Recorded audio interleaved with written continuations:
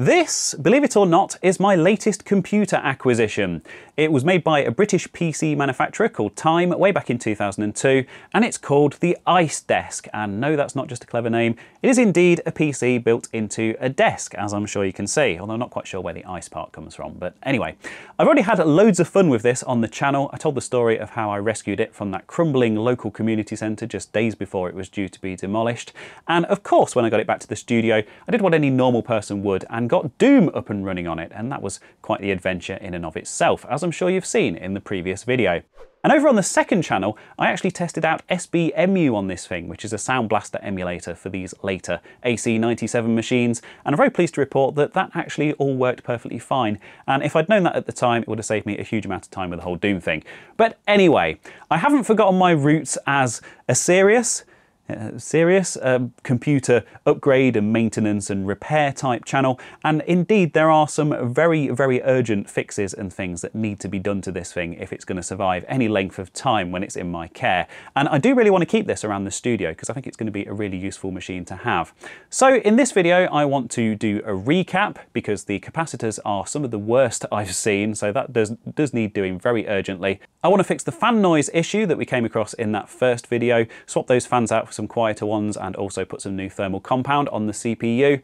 And as we discovered in that first video, the optical drive doesn't work properly and just makes a horrific noise, so I think I'm going to swap that out for a burner. I wanted to put a burner in this anyway because it'll be a lot more useful.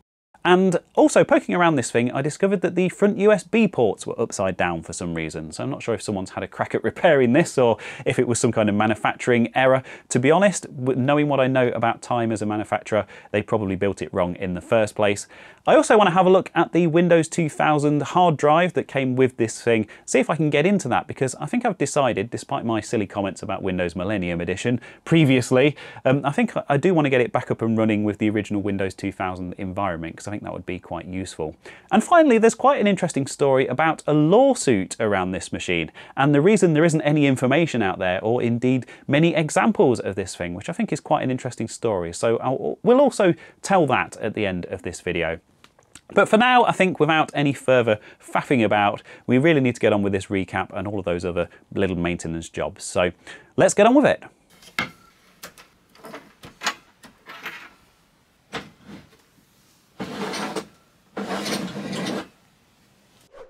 And wow, those capacitors, I mean, they are definitely some of the worst I've ever seen in any of the computers I've worked on over the years. I mean, just look at these. They're horrific, the leakage from them. And yeah, they're basically victims of the capacitor plague. So I probably don't need to explain this to most of the viewers of this channel, but hey, let's go over it while we have a look at some of this soldering footage. So a capacitor basically acts like a small battery. And although they're not really used in the same applications as batteries generally with electronics, they can be, and they are, but with electronic circuits like this, they're essentially used to smooth out power, to smooth out spikes in the power supply to these sensitive electronic components, and decoupling and filter capacitors and that kind of thing.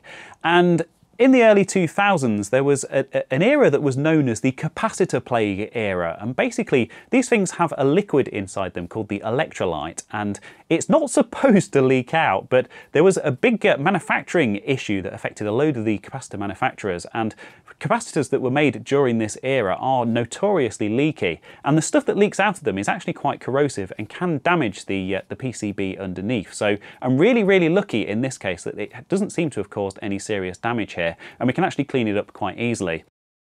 And then it's just a case of soldering the new ones in.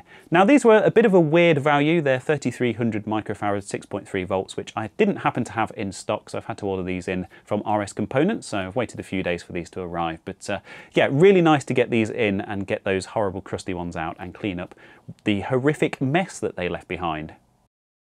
So with that urgent job out of the way, we can turn our attention to some niceties and some slightly less serious fixes. And the first thing I want to address is the fan noise. Now, that first video, trying to record that, and I actually had to use noise reduction in the edit on that because the fans were just so loud. I mean, they were much louder than they came across in the video. So what I'm going to do is I'm going to swap the fans for some Noctuas, which is a brand that I've used quite a lot on the channel. No affiliation whatsoever, just really happy with their products. You could say I'm a massive fan. Are they booing me?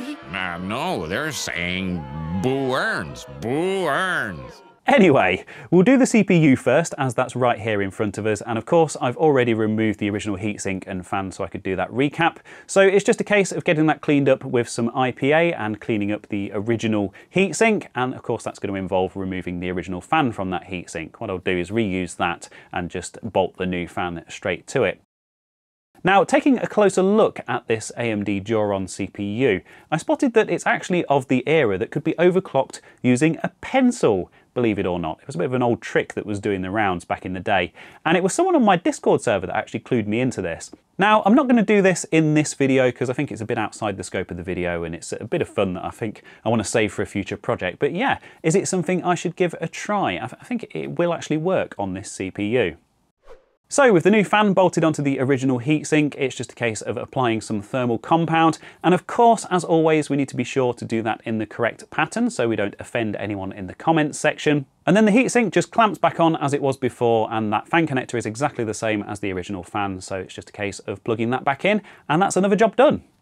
So now we turn our attention to the power supply. Now, this is a Flex ATX power supply, and they are notoriously noisy because they have these small fans in them, and because the airflow through them just isn't very good. So trying to push that much air using such a small fan is inevitably going to make a lot of noise. But Noctua would do these quiet replacements that are just a drop-in replacement. Not quite as easy as the CPU because the original fans are hardwired, but the solution that I came up with was to chop the Noctua extension cables in half and then solder the plugs to the original PCB where the original fans were powered, and then the new ones just plug in and then they screw back in using the same screws and the same original fan grills, and that's actually quite a nice, neat job. The next job on the list is the optical drive situation. Now, the original drive in this unfortunately isn't very happy. It makes a horrible loud clicking noise, and I tested it later off camera and it doesn't actually read discs, so it's going to need some attention. I'm not going to chuck it away, I'm going to see if I can fix that, but I do have a plan for this computer, which is to use it as a bridge machine. I want to be able to write DVDs and CDs on it, and of course use the floppy drive to transfer files to and from other machines as I'm working on them. So I managed to track down this quite nice DVD writer. Well, I say quite nice, it's absolutely filthy, but some IPA, our good old friend, will make short work of that. And another unfortunate aspect of it is that it is quite yellow, which is a bit of a shame considering how clean the original drive is. So I might see if I can retro-bright this a bit later on in the year when the sun's out. But yeah, that's the DVD drive sorted and ready to go in. So I will take the original drive caddy out, and that's just a case of removing the USB ports just to get those out of the way. And the way this drive caddy fits is quite interesting. So it's basically just a massive metal bracket that's held in with one screw. And that screw was actually stripped as well. So I'm not sure if someone else has tried to replace the drive at some point, or maybe that's another factory error. Who knows? Anyway, easy enough once that's out to take the original drive out and of course drop the new one in there, and then that whole thing, it can be slotted back into the case and screwed back into position with no problems at all. And of course there's those USB ports. I had to get those out of the way anyway to get this drive sled thing out, and yeah, they were upside down, which was a bit weird, but it's perhaps another indication that someone's had a go at this before. So I'll turn those over and put those back in the correct way up, and then the PC is ready to go back into the desk.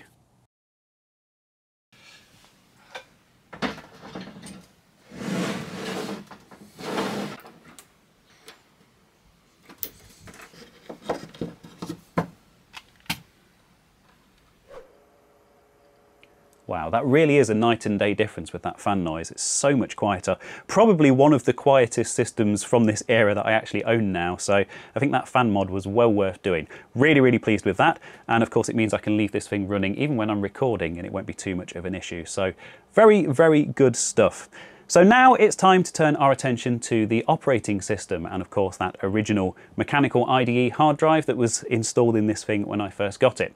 Now, it's not a case of trying to get access to their personal files. I've already had this thing plugged into a IDE to USB adapter and I've managed to have a dig through the files. It's all boring council admin stuff and it's not stuff that I should have access to anyway. So this will be wiped and won't be released, and I won't be showing any of that. But what I am interested in is how the OS was actually configured originally, whether there's any kind of branding or custom wallpapers or any other sort of customization that the manufacturer did, because I think this is the original operating system install, and I haven't been able to find any recovery media for this, so it'd be cool to see what was originally installed on it. Now, As it happens, Windows 2000 and earlier Windows NT password protection was cracked a very, very long time ago. There are various tools out there that you can run from a live USB environment that would just be able to reset the password to whatever you want. And I already know that there are quite a few users set up on here, so I think I'll go in and just reset those, have a login and have a poke around and see what I can see. So I've got a USB stick set up ready to go with that. I will put a link to the tool down in the description, but yeah, I think it's just a case of sticking it in, rebooting the computer and seeing what we can see.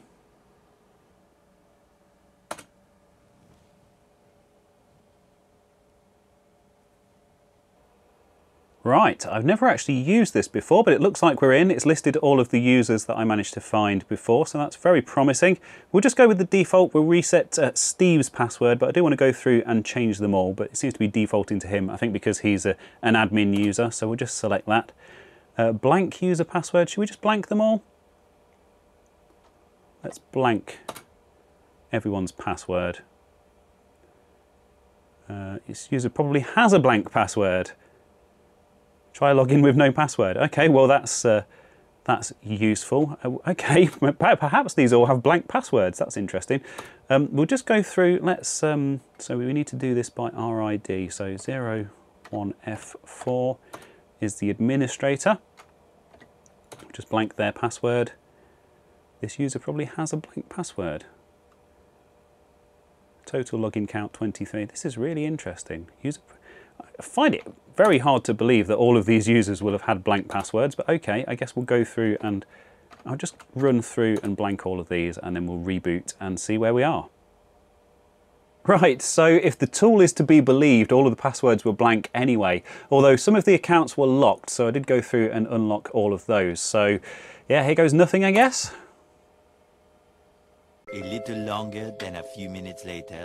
So this definitely tallies with my own personal memories of using Windows 2000. It is slow. Of course, that mechanical hard drive doesn't help. I'll probably get it transferred over onto a compact flash card. But yeah, we're logged in. Let's see what comes up. I've turned the ISO right down on the camera so you can actually see what's going on the screen now. This is, unfortunately it doesn't go any darker than this, but hopefully that looks clear. It looks clear on my monitor here. So we have zone alarm on here, which has detected a new network configuration. I've just left that up because I thought that'd be quite interesting to look at, but of course we can cancel that. And it also has a Zone Alarm Pro, and we also have a full-blown installation of Norton, is it Norton? Symantec, sorry. Symantec antivirus, which was complaining that the virus definitions were out of date a minute ago. Definitely not helping with the incredibly sluggish performance of this machine.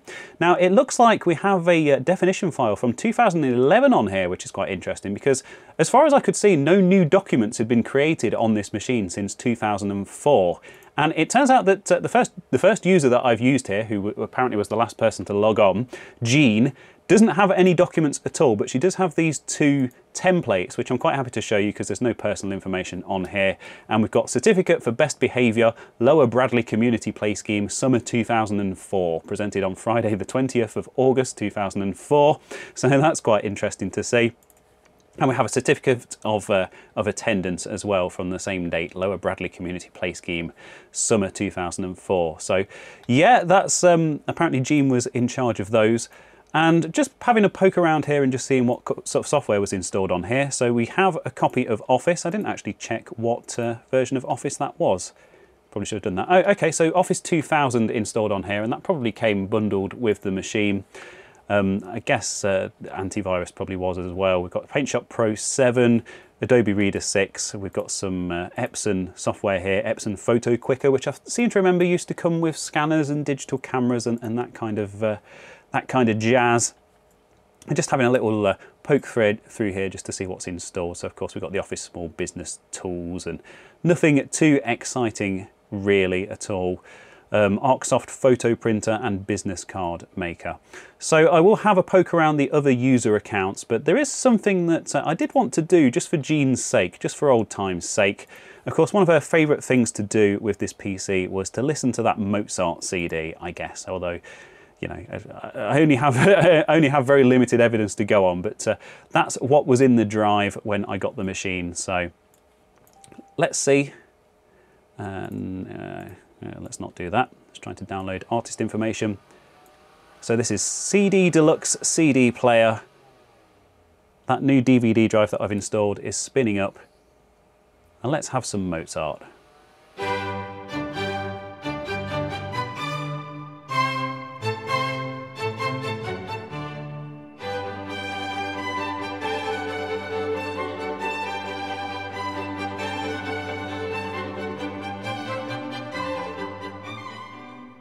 I'm now logged in as Marianne, and not really much different to report here. There is an address book on the desktop and it is full of contacts. Obviously I'm going to have to blur this out because there's all sorts of personally identifying information on here. So I guess Marianne was actually actively emailing people and stuff. I could have a look at Outlook actually. Perhaps I'll have a look at Outlook in a minute. Marianne does have a lot of documents to do with stuff like grants and figures and that kind of thing. So maybe Marianne was the treasurer or something along those lines, bookkeeper or accountant. No real sort of serious accounting stuff in here, but still quite interesting to see. I guess we can open up Outlook and see what's in here. Ah, okay, so that's the setup wizard. So evidently that's not been run before. I don't know if there are any other email clients on here, maybe. Was there one built into Windows 2000? I can't remember. Oh, there's Outlook Express. So Marianne's emails, and it seems they were using Outlook Express for email. Nothing really exciting in here. I'm not going to go through and read them because that's incredibly nosy of me, but it is really genuinely just boring admin stuff. The interesting thing on here would be the dates. Like I mentioned before, 2004, the latest dates I can find on anything, apart from that virus definition update file, which is a bit strange. But yeah, not many emails on here, not much going on really, and I think one of these people is actually another user on this machine, so that's quite interesting. Yeah, so just out of interest, I've just popped back on as Gene and gone into Outlook Express, and indeed no emails in there. Although I do see that there's a shortcut to, go away, shortcut to full-blown Outlook on the desktop. So maybe Gene was using Outlook. Maybe it was Marianne that was using Express. No, again, so that's just gone into the setup wizard. So no emails for Gene, unfortunately. So there's a user called Steve, and Steve has some photos on his desktop, and to be honest, it's not very exciting stuff. There's pictures of the local playing field and things like that, obviously all relating to the community centre, but I have potentially found a photo of Steve, so if this is you, please do get in touch and I'll be happy to send your photos on. And again, just having a poke around Steve's documents and stuff, and it's literally all just work related. I think Steve was some kind of manager looking at what he has in here. But really nothing of much interest again whatsoever, just letter templates and that kind of thing. Just see if he has Outlook set up. No, he doesn't. Does he have Outlook Express set up? Obviously we found that other user, Marianne, who had a few emails, but not a lot. Oh, it looks like Steve was an Outlook user. We'll work offline. We'll make it the default mail client. And yes. So a few more emails in here, but again, the dates are just 2004 really. So yeah, 2005. Okay, so he was using this machine as late as the 12th of August 2005. That's a new discovery. That's quite interesting, I guess. And yeah, we've got the names of some of the other users on here. So they're actually emailing each other using this machine. Just again, and I know I keep going over this point, labouring this point over and over again, but it really is just boring. Boring council admin stuff. You're really not missing out on much by staring at this blurry window here. There's a user called User. I think it's probably just one of the built-in accounts on Windows 2000. I don't think this one's ever even been logged into because Zone Alarms just popped up with this initial setup thing. Checked out the documents and Outlook and everything else, and there's absolutely nothing in there. So I don't think this account has ever been used. Guest, another one of the built-in accounts, and this one even has the getting started with Windows 2000 intro thing running. So this one really hasn't ever been logged into. We've got Zone Alarm popping up as well. Yeah, nothing to see on this one either. And I think the last one that we need to check out, of course, is the administrator account. And again, nothing really interesting to report at all, probably to be expected. They weren't using the admin account day to day, so that's good to see. Nothing in the My Documents folder. There is this folder called Virus Tools on the desktop. I'm not quite sure what these are. I've not come across those before, so let me know down in the comments if you have any idea what those might be. And there is the Windows 2000 Service Pack 4 on the desktop. I think they got up to Service Pack 6 on 2000, did they? Or maybe I'm thinking of an earlier version of NT. But anyway, that's all of the user accounts on there, and really not much exciting going on at all. Kind of ties in with what Darren told me, the guy that I picked this up from, that basically he'd never seen this thing being used in his whole time there. But hey, still interesting to have a poke around. And yeah, unfortunately, no kind of branding or customization, no time logo on the desktop or anything like that. So maybe the hard drive's been replaced and Windows has been wiped. Maybe that's why those drives had been removed at some point. I'm not quite sure, but interesting to find out what was on here. And I guess I can set this up with a completely bog standard vanilla Windows 2000 install on a compact flash card and have that authentic experience with Office 2000 and PaintShop Pro 7 and the rest of it. So sadly, not really much to be gleaned by poking around in those user accounts, particularly to do with the initial setup of the machine, which is what I was really interested in. And it's been a bit of a recurring theme that I just can't find information on the Time ICEDESK. Can't find any marketing for it, or recovery media, or manuals, or anything like that, which is really, really odd. But I do have a potential explanation now, because it turns out that a couple of my Discord members actually used to work for Time back in the day, believe it or not, a very small world that we live in. And one of them pointed me in the direction of a news story on the Register. Now, this dates back to 2003, and it covers a lawsuit from a fellow British PC manufacturer called ICEDESK Solutions, who specialised in, you guessed it, PCs built into desks. And it turns out that the Time ICEDESK was actually just a direct rip-off of one of their products that they supposedly had a patent on, or at least a patent pending on, and they successfully sued and got damages of £200,000, and that also resulted in the Time ICEDESK being taken off the market. So that probably explains why there's just no information nor no other examples of this thing out there. I imagine they stopped selling them pretty sharpish, and I don't know if that resulted in some kind of recall or what. But yeah, it certainly does help to explain a lot, and it's the one little morsel of information that I've managed to dig up on this very weird and interesting machine. So thanks for sending that over, that's really interesting. And of course, a big thanks to everyone else who sent suggestions and things. I put some on-screen credits in the relevant places, but I'm sure I probably missed a few people. I've had so much feedback off that initial video and off the social media posts and stuff, and so much interest in this weird PC. So thank you ever so much for all of that. It's all been really positive.